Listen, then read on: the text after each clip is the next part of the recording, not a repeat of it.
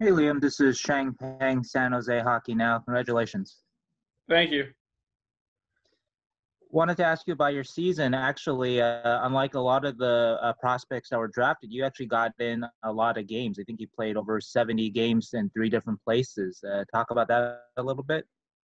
Yeah, we had like a really tough season with COVID, but I mean, at least we were one of the teams that were lucky enough to have a season. And there was a lot of stuff we had to do to make sure that we could keep our season going, like making sure we weren't going out doing things we like shouldn't have been doing. Like there's a rule of discipline that we all needed to have in order for our season to flow and for us to play games. And I think that made a lot of us develop like a maturity aspect and a mental aspect to our like games and such. And can you describe your game and who you model your game after? Yeah, I would say I'm a skilled power forward with a lot of power. I think I have a lot of natural ability, and I think that natural ability comes out on the ice. And one player I try to resemble my game after is probably Tom Wilson. That's probably one player, especially being a Cavs fan growing up. He's been one guy that I've always looked at. That's going to make you popular around the league. Yeah, I mean, he's a player you hate to play against, but love to have. You were born in Germany, but how long did you grow up there at all, or did you come back to the U.S. pretty quick? I came back. So my parents were stationed in the military over there, and when I was about 8 months, they got stationed at the Pentagon in D.C. So I got to move over. I kind of wish I got to go over and visit. I got to see it when I was older. I went back and visited, and looked like a beautiful place to grow up to. But I didn't get lucky enough to.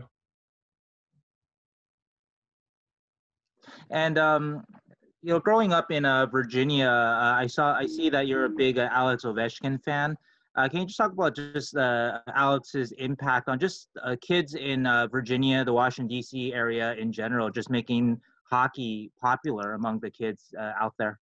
Yeah, he's just such an inspirational figure. Like just the passion he has when he plays hockey, you can just see it, and it just makes the game like you feel that much more connected to the game when you watch them, and it makes you just want to play. It makes it like all you want to do, and that's kind of what it did for me, and that's what it's doing for a lot of guys in the area, like Bryce Montgomery too, who just got picked to Carolina a couple of picks after me, which is yeah. Curtis.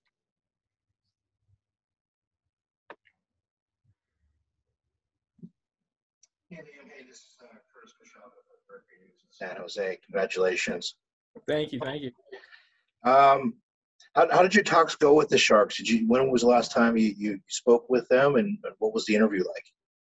I think we had a couple calls, but they all went really well. They were one of my more confident interviews. I felt really comfortable being in the interviews. They had a really good scouting board, and when I was talking to them, it felt really really natural. It felt like a really good fit. So Did you talk to a lot of teams? yeah, I talked to a number, but I'm grateful for where I landed. Curious about your mom and dad. Are they still in the military, or what do they do? They're both retired, but they still do. They work as civilians for the military now.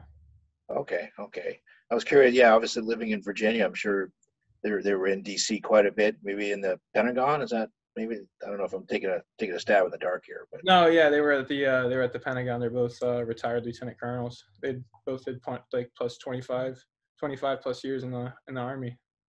was it a So pretty strict upbringing?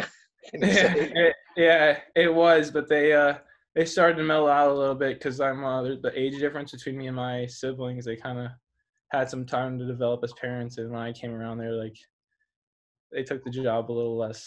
I don't know, hands on. Was it watching the Capitals that kind of inspired you to pick up the game, or how did it all start? Definitely. My brother, he was a big piece of what got me into hockey. Like he would force me to play every sport with him, whether it was knee hockey, him hitting me into the wall over and over when I was 10 years younger than him, or it was fiddlesticks and he'd rip the crossbows at me.